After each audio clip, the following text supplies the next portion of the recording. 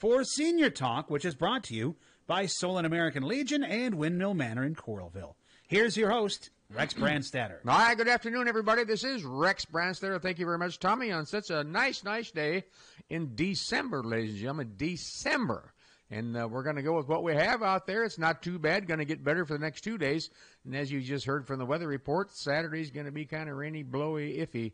So if you got anything to do, you have to do, need to get done in the next couple of days, you want to just go outside and enjoy the beautiful Iowa countryside, we've got about a 2.5 day stretch to do it. So listen, folks, welcome to Senior Talk, the weekly radio program where we try to identify, examine, and share important and timely information for we seniors. And thank you so much for tuning in and spending a few moments out of your busy day to listen to Senior Talk.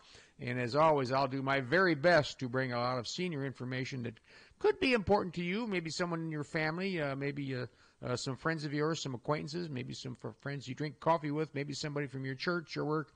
And we'll also try to cook up some fun recollections of past people, places, things, and events. And I just had a phone call on the way down here to the beautiful KCJJ studios where all the corn is picked, and we're sitting out in the middle of a cornfield, Iowa style, I call it.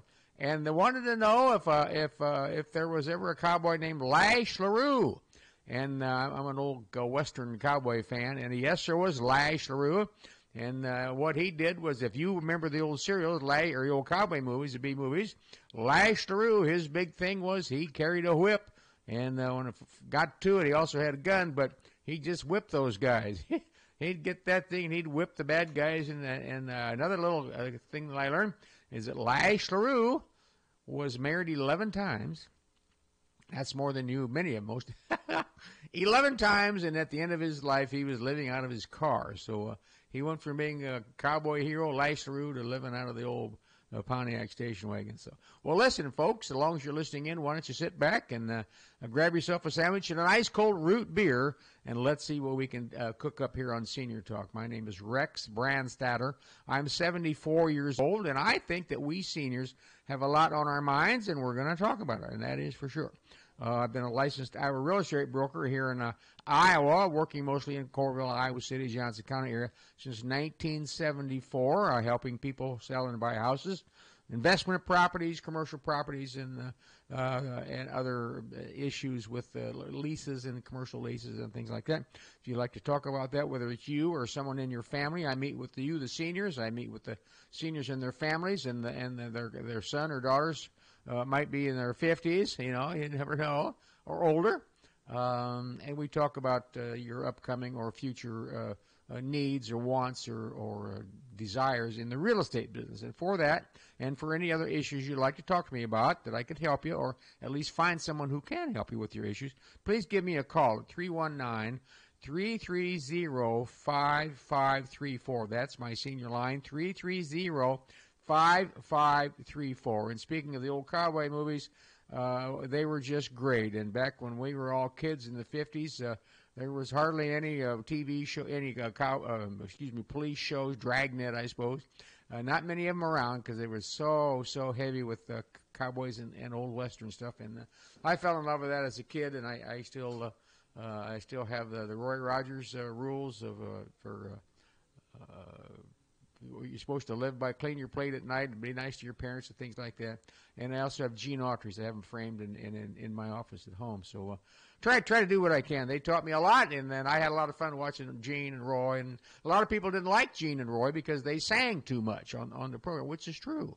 But it all kind of fit in. Of course, we have many other ones that we listened to and watched later on in life. They were all my buddies, too. So thanks for taking time, and let's see what we can cook up here.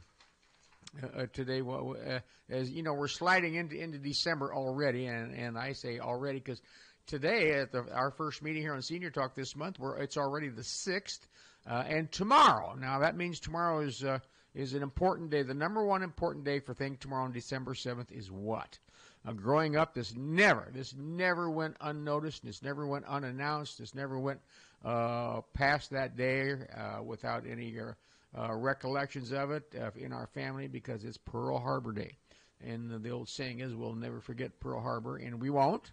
The Japanese attacked the United States unprovoked attack on Pearl Harbor, and we lost 2,800 to 3,200 people if they've ever come up with the exact number. So we're going to say 3,000 men and women, and lots and lots more. Those are service personnel, and lots more were wounded, and of course we immediately were in war with the Japanese on World War II the next day. So it changed the world, and the anniversary, I think it's the 82nd anniversary is tomorrow. That'd be about right. Is tomorrow. So at our house, my dad was a World War II Army veteran, but he wasn't down there. He was over in Africa and France. But it never went without notice at our house, and we always took him in it. My mom's boyfriend at the time, a classmate, let's call it classmate, because she and my dad were writing together during World War II. But one of her classmates at Muscatine High School, class of 1940, by the way, that gentleman, I can't remember his name, but if I heard it, I'd know it. He enlisted in the Navy right out of high school in 1940, and my mom always remembered that when he was home on leave, home after boot camp, and then on leave at one point, he was all excited because he's going to get to go to Hawaii. And then back in those days, he had to look on a globe to see where it was. Well, it was halfway around the world, and he was going to be assigned to the Arizona. Well, ladies and gentlemen, he is still on the Arizona to this day. And when my wife were out there in Hawaii, we took that little that little ship thing, little boat thing, ferry, I guess, out to the official Pearl Harbor Monument. And there's his name from Muscatine, Iowa. He's still on the Arizona. So that's what it means to lots and lots of families, lots of people. As far as I know, there are no survivors in the military from Pearl Harbor left. If I'm misspoken, I'm sorry. I apologize. Lots and lots of heroes for sure. So that's tomorrow is Pearl Harbor Day. And, we've had a little snow. We had a couple skips of snow here a couple times, and I would ask you this. Are you ready to deal with it? How about walking? It's so easy to slip.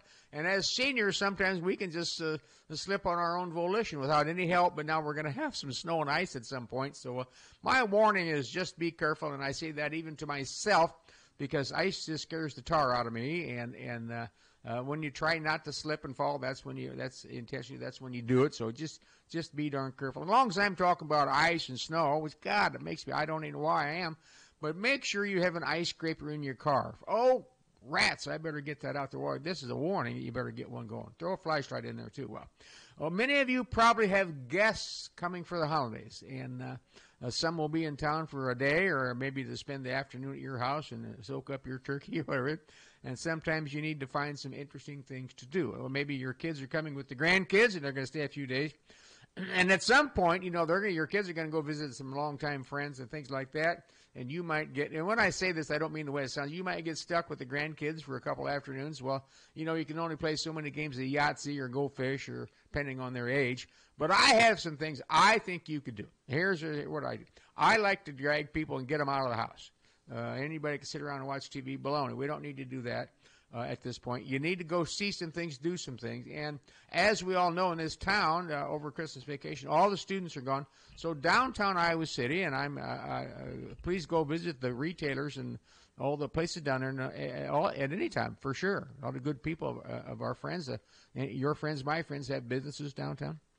But the students will be gone, so it's a little less pressure down there. If you want to go downtown, it's a good time to go. But it's also a great time to go see some local museums. And let me tell you a couple of them that I think you should consider. Now, a couple of these have a little fee, but it's not very much. And you could take the whole carload of grandkids out there, and they'll make you a deal. That type of thing. And there's the free one, too. If you have grandkids, and they're kind of pee-wee grandkids, and they're between the ages, I'm going to say 3 and 7 or 8, or 3 and 10, or something like that, you could head out to the Coral Ridge Mall and go to the Children's Museum out there. That's a wonderful place. I've been through it. Now, why, Rex, you're 74 years old, why would you go through it? Well, because I deal with people out of town in my job a lot of times, and if they have kids, I like to know what's out there. And as part of the community, I like to know what's out at the Children's Museum. So, yes, I've been through it. Great place to take your kids, and more than likely, your grandkids might figure out some of those things they have in puzzles and riddles and things like that, and you won't know it. They'll outsmart you. Which is not hard to do when I'm with your group. So that'd be a great one to go. And there, you can go around the corner. You can get them a Coke at the food court there. You can get them a sandwich. You can make kind of an afternoon of it. at the Children's Museum at the Coral Ridge Mall. You could also go to the Johnson County Historical Society Museum. Now, this would be your little kids, grandkids won't really go gung-ho for that, but maybe you've got some of your longtime senior friends are coming to town, and you're looking for a place to go hang out. That's a great place to go. It really, really is. And right next door in the same building, and this is in the Extreme Arena. And a lot of parking in that area down there, immediate area right there in front of the Extreme Arena, where they play hockey and all those places in Coralville. And it's on the lower level.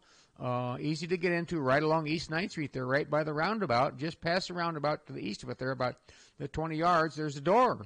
And it says museum. The Johnson County Historical Museum and the Antique Car Museum are in the lower level. And you can take an elevator right down, push a button, go down one floor, and you're there. There's 2 museums for the price of 1. You get to see them both. You can spend a lot of time down there, but easily a couple hours. And they've got some of the neatest old cars down there. They great stuff in there. They've got some wonderful displays of motor memorabilia. I call it all kinds of things like signs and advertising.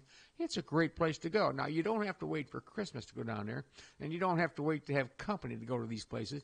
If you are a couple of seniors and you think, what are we going to do this afternoon, Alice, or this morning? Those places usually open about 10 o'clock. They're not open on Mondays, but the other days of the week they're open, and feel free to give them a call. The Johnson County Historical Society Museum and the Eastern Iowa Antique Auto Museum are down there. Great places to go and spend some time. For sure. I highly advise that's for 2. If you want to have some other fun with any age people, little people over there, they might get bored, but not as fast as you think.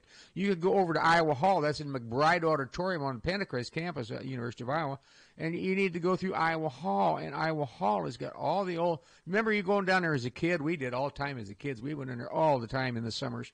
We'd ride our bikes downtown or walk the Crandy tracks from Coralville, Iowa City, anything we could to get downtown, to go to movie theaters and walk around downtown and weigh ourselves on the big scales over at the First National Bank, ride the escalator at Yonkers.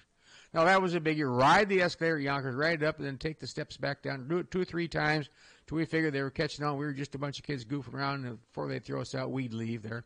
And then we'd head over. Oh, we had a row. We'd head over to the Iowa State Bank building.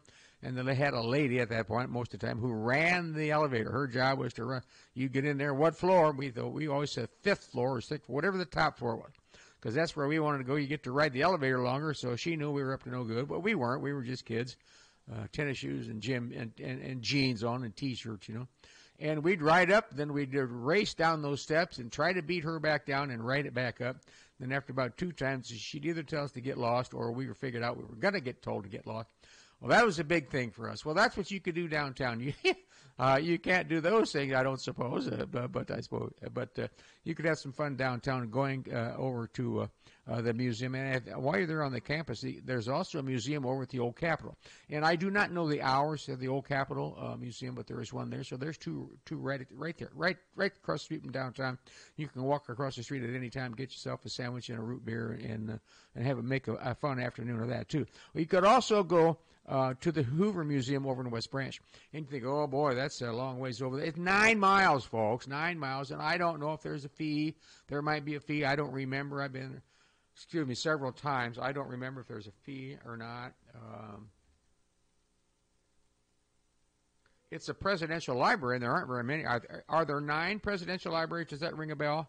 For some reason, maybe there's 6 or 8 or 9. And we've got one of them 9 miles from Iowa City.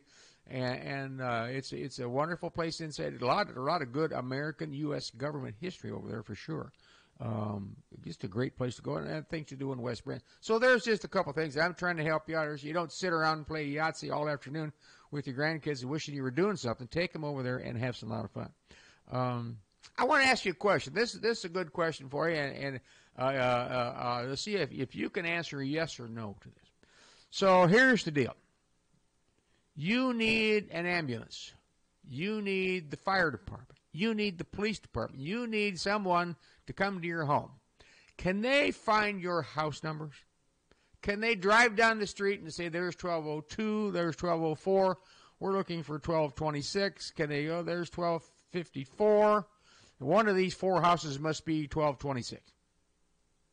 Now, this sounds like elementary stuff 101, but so many people do not have their house number outside their house.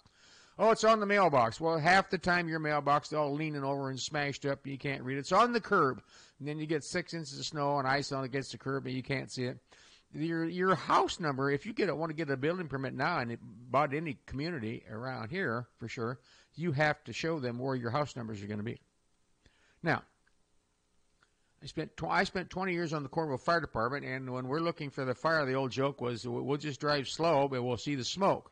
Well, obviously we can't do that, but that was a kind of our standard amongst us guys. Well, we'll just look for the smoke. We'll find it. Anyhow, you need to have your house numbers out front. You can go to Lowe's, you can go to Menards, you can go to Lennox and Seelig, other places, and buy the numbers. And you can nail them in. You can put them on the board in the luxury of your own shop, and then nail the board to the side of the house, and then do it right in the spring. Okay. The hardest ones to deal with, if you're the firefighter or the police or the ambulance guys or women, is the one that's spelled out, 136. Just put the numbers up. It's hard to read 136 or 1497. It's just hard to read that in the cursive. Just put the numbers up. That helps everybody. So if you're at home, well, we've been going to do that. Call me. I'll give you a guy who can come over and do it. How's that sound? He'll go down to the store, but you're at 10:06. He'll go buy a 1, a 0, and another 0 and a 6, and he'll put them on the side of your house for you. Yes, you'll have to pay the numbers, and yes, you have to pay him, but he'll tell you how much it's going to be. They need to be legible, and the obvious place for them is near the front door. That's where everybody looks for your house number. I want you to do that. And if you don't have that, everybody knows where we live. Well, the ambulance guy, he doesn't know where you live. He doesn't know you from a hot rock, and he's supposed to come to your house. So your folks would say it's for your own good. My brother and I look at each other and roll our eyes. Oh, if it's for our own good, it can't be any fun. Yeah. Well, that's what I'm telling you. This is fun. This is for your own good. Get your house numbers up. So, all right. So, the other thing I was going to tell you, this is the time of year, and maybe even before, but before I always had following my dad's footsteps between Thanksgiving and Christmas we had to get the oil changed in the car for winter, and we had to get snow tires put on. Make the annual trip. In fact, my dad dealt at a couple of different gas stations. One of them always for the snow tires. They kept his snow tires there over the summer. They put a rope around him, had his name on it. He'd go down there and say, I need the snow tires, and then they'd take those two off the back, put our regular tires there, put them up on the rack. It's kind of a neat deal. They'd change the oil, and he'd take it down there, and he'd pick it up in the afternoon, and whatever it was, you got an appointment out there. We don't do that anymore because everybody's got a front-wheel drive car. Now, in 1966, I believe, was the first really, really serious attempt at front-wheel drive, if I recall, and that was with the Oldsmobile Tornado. And they hit the ground running with that, and General Motors never looked back. I don't know that Ford has a lot of. I don't know the inner working of that, but General Motors started the whole thing probably way back. I would imagine they had front wheel drive, but they really hit mass production with the Oldsmobile Tornado when they came out. I believe in the fall of '64, which would have made them in 1965. Olds Tornado. You remember those? Sure you do. All right. I want you to know that December 7th is not only Pearl Harbor Day, but for we seniors. Remember at the top there I said there's two big things at December the 7th. Is Pearl Harbor Day, yes, where we take a moment to remember those who sacrificed and unknowingly and unwillingly gave their lives for our country, a bit of that attack. But tomorrow also is the end, as now that we're seniors, is the end of the your open period to all these ads on TV for Medicare. Get you to sign up for Medicare. About 90% of them end tomorrow. There's some different programs that some of them offer. Those get to go to January 15th. But for most of them, they're going to be kaput. We'll be back to watching the Pioneer Seed Corn ads, which would be a welcome relief, by the way, for that. So that ends tomorrow. A lot of that stuff is gone. It's from October 1 until December the 7th. It ends tomorrow. Enough. If you're turning 65, you're going to be asked to join. You're supposed to join Medicare, at least Part A, and or B, because of it's a group. We all save money because everybody gets on it. If you are employed at a company and they have their own medical coverage, and if they have 20 or more, I believe it's 20 or more employees, and they have their own program. You can stay on that, no problem. Otherwise, you sign up for Medicare. And what they're all trying to push right now is they're trying to push the Advantage plan. My wife and I, we have an Advantage plan through Aetna. We have the Aetna Advantage plan, and it works for us. But they're trying to get you not to sign up for Medicare. That's you have to do that. You'll get stuff in the mail before you're about a couple months before you're 65, and it's got nothing to do with anything else. AARP, it's got nothing to do with those people. I had to clean that up a little bit. But they're trying to get you to buy the gap insurance, the 20% insurance. What they're hucking right now is the 20% gap insurance on what Medicare Part A and Part B do not cover. That's what they're trying to get you to do. Trying to get you to change companies. You want to do that, have at it. It's entirely up to you. Maybe that makes a better deal. Who knows? That's why it was open like that. A senior man called and asked me, he says, I see the ads on TV and hear them on the radio about losing your house to bad guys who steal the title to your house. This is a good question, folks. And he says, I see the ads on TV and hear on the radio about losing your house. You're supposed to buy a deed check or a deed save or something like that. And he says, can this happen here in Iowa City? Can this happen in Iowa? Well, I'm a real estate broker. Okay, have been for 49 years. And the answer to that is I don't know of anybody who's lost their house this way. I know people who have lost their house because they didn't pay their taxes.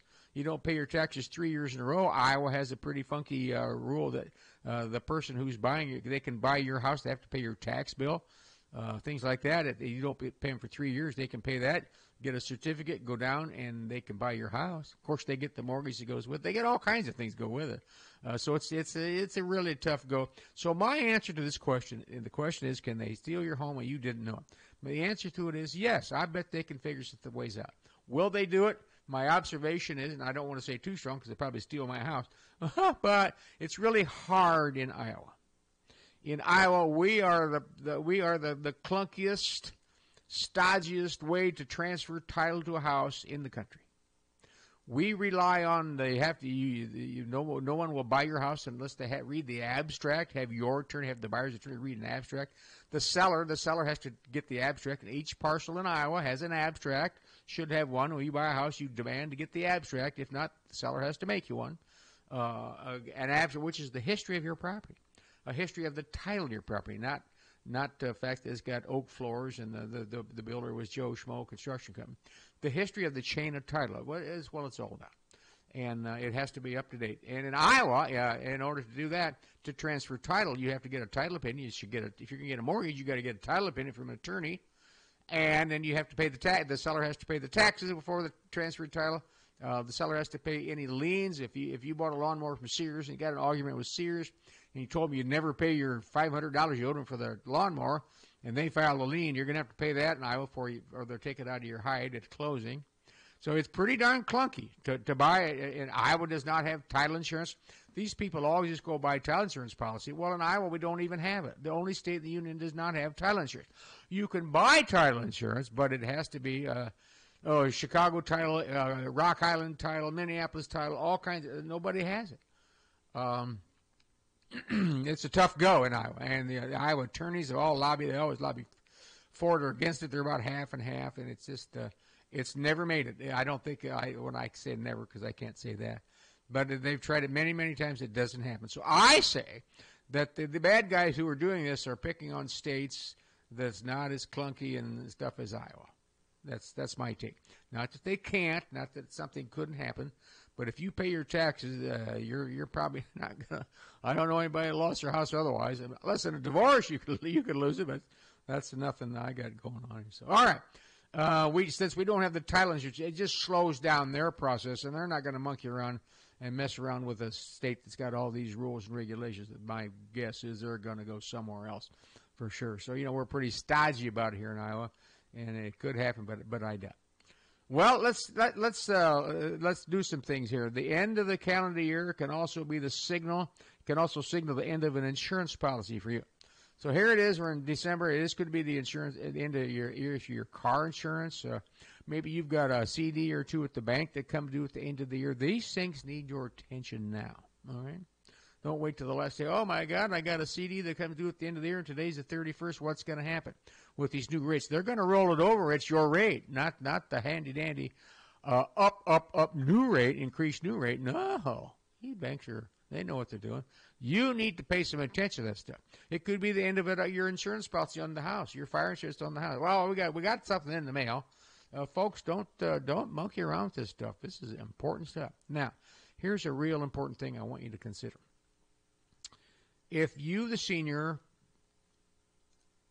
can no longer handle your daily mail, your affairs, or if you're the child of a senior and you visit your mom and dad all the time, or your grandma and grandpa, and on that kitchen table they've got a big pile of bills and invoices due and things like that in mail, unopened mail, you need to step in. If you're the senior, but maybe you're not cognizant anymore of what's happening to you, but if you're the senior families and you see that, you need to take immediate action. There could be mortgage payment in there they forgot to make. There could be the car insurance they forgot to make. There could be a payment on the house insurance they forgot to make. All kinds of things could be on that kitchen table. And you go there and you see these big stacks of, Mom, what are you doing with all this? Oh, I'll take care of that. I got to get to that. Folks, they haven't and they won't. Because of the fact as we get older, you and I, we all get older, things like that, there comes to a certain point that they can't handle it. It's too frustrating. It's too much of a challenge for them. We're going to get right on that. Well, I'll tell you what you do. Next time you go there, I'll give you a little thing you could do. Go there. If you happen to just see that you go there for a cup of coffee and the mom has to clear off a place for you to have the coffee or whatever it might be, and go look in the refrigerator. Oh, I think I got to get something out of the refrigerator. Look in that refrigerator. They usually can't take care of the refrigerator either. There's all kinds of stuff in there, about 47 bottles of ketchup, which we had at our house when I was a kid anyhow. My dad used to dump them all together and make one. He'd have about 6 bottles of ketchup. My mom was kind of famous for that. So that's one thing. But when mom or dad are seniors and can't do these things anymore, that's where you have a housekeeper and she tells you, but your mom's just got so much stuff in the refrigerator, or there's so many piles, stuff like that. Folks, these are warning shots that need to be heeded. Heeded, heeded, not heated, heeded, Heeded. That's a warning shot there, warning across the bow that they need help. And I can tell you from firsthand experience of people who I've dealt with in my real estate business, we find big stacks of things, and excuse me, we found unpaid taxes. Now they're going to pay a penalty. We found unpaid car insurance policies. It's just right there on the table, but they won't do it. Get with it. All right. Well, I'm happy to report that as kids for 2 years, when I was a kid in Coralville, we had an aluminum Christmas tree. Everybody laughs at it and says, what's wrong with you people? Anybody has that? That's not Christmas. Well, it was at our house. And my dad would say, to hell with you. That's what we have. We don't care what you have. Leave us alone. Not only did we have an aluminum Christmas tree, we had the color wheel, red, yellow, green, red, yellow, green. You could watch it till your head caved in. It was red, yellow, green. And we had a big picture window. We put that thing in the picture window, and that red, yellow, green, and people told my folks they liked it. Whether or not they did, I don't know. My brother and I liked it as long as there were gifts underneath it. That's all we cared about. We didn't care if the Christmas tree was orange with a maroon stripe. We didn't care. We just wanted the gifts. So we had a did you have one? Did you? Huh? If you go to an antique store now or a collection place and you see one of the old original ones, those things bring big money. You can buy them online. You can go online and buy them now. They're kind of hot deals. You can have one just like we did back in the 50s when they were hot stuff. But they were innocently hot stuff back then. It was a neat idea.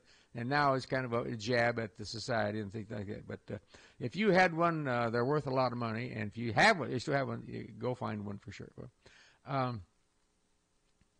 About this time of year, my folks would come to me, and my brother was 5 years younger than me, so they just got him whatever they wanted to get him. But they would come to me when I was 7 or 8 or 9 or 10, and what do you want for Christmas? Well, that was an immediate charge for me to make a list. If you make that list, Rex, well, then we'll get it to Santa, and which is fair enough. That's the way it's supposed to work. And Santa will take a look at that list, and you might get a couple things from that list. Now it was always a couple things. It was never you get everything on the list. That was never in the Santa never bit for that. Let me tell you that. You might get a couple things. Might keyword maybe you could get a couple lists things from that list. So I would diligently, and I'd call my buddies sometimes. We would lay on that living room floor which had carpet one depth north of linoleum. You know, just there wasn't much nap to the carpet when we were kids out there. And we would make a list. We'd lay there on that floor, and we'd go through. Now, the section that we went through the most, with the Sears catalog or the Ward's catalog usually, or both, was the section where they had football uniforms and helmets, because we were all Iowa Stars back then, and or the cowboy stuff. The BB guns and the Davy Crockett uniforms and the Roy Rogers holster setup and the Gene Autry stuff and the Hopalong Cassidy stuff and the all those things, the rifles and the Fanner 50s, all that stuff was in those catalogs. We write everything down. Well, I got to have that. Well, if we get the Davy Crockett uniform, we got to have the hat. We got to get old. All that stuff was in there, and that's what we did. And we spent the we'd always put in stuff like new bike, pony.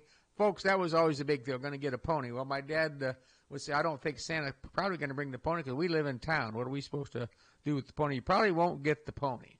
Remember, that was always crossed off this way early. He said, who's going to feed the pony? And of course, I would raise my hand. I am. My buddy, we'll feed him. If you just get the pony, Mr. Brandstatter, we'll feed him. Well, that would last about 3 days. They were right, but you know, that's what was best for us. It was, you know, not to get a pony. We didn't realize that. We didn't agree with that. So that's what we did. We talked about it. We thought about it. We did everything we could on that list. And that list would be a page long. I don't know. Kids now probably want a computer or a DVD. I was going to say DVDs. They said I don't want those anymore. Everything's on the computer. I don't know what kids want. I don't have any kids, so I don't have a clue. Mom and Dad just want the eggnog. Speaking of eggnog, the first time I tasted it, my mom and Dad having a party, and they had a bunch of people come to the house, and they had eggnog, and I didn't know what eggnog was, and it looked like chocolate milk, only vanilla, kind of thicker than the regular milk that we had. And so my dad said, would you like some? I said, well, sure. Well, what my dad didn't realize was that he gave me a swallow or two that he had already pre-mixed. In other words, he already put the booze in. And so I took a drink of that when I was 7 or 8, and I rolled up my nose, and I said, that's the worst taste of stuff. So I never tried it again till, I don't know, out of college. I was married before I ever tried it again because I thought I never knew what to pay attention to. So I haven't had it now for 5 or 6 years, I don't suppose. It's kind of pretty heavy-duty fat calorie and calories and stuff like that. But I wouldn't mind to taste it once in a while. But I remember now, years later when I tasted it, it tasted like just the way it was when I was a kid. I said, this tastes the same. And they said, well, you big dummy, there's booze in that. So that's what I must have left a sheltered lice, I guess. So I didn't know that. So, yeah, I see that it's already at the grocery stores. These dairies don't make it very often. So if you enjoy it, go get some. So I want to remind you of this. We're on a big hunt, you know. The sun is heading south. The sun turned around and left us last June. And guess what in a couple of weeks happens here? The sun hits rock bottom. The sun, it's down in South America right now, and those people are having summer creeps. They're having summer while we're going to slug through winter. The sun is going to reach the bottom here on the 21st, I believe it is. So here's today. We're going to start today with my official countdown. My official countdown says we got to get that sun turned around, coming back this way. That's my first hint, my very first hint that it's not spring or anything like that. We know that. But the worm has turned, I would call it. So the sunset today here in Iowa City is 4:36. 4:36. And it stays right about 4:36 for a few days, for several days. It really, really does. As a matter of fact, a week from today, it'll be 4:36. And 2 weeks from today, it'll be 4:35.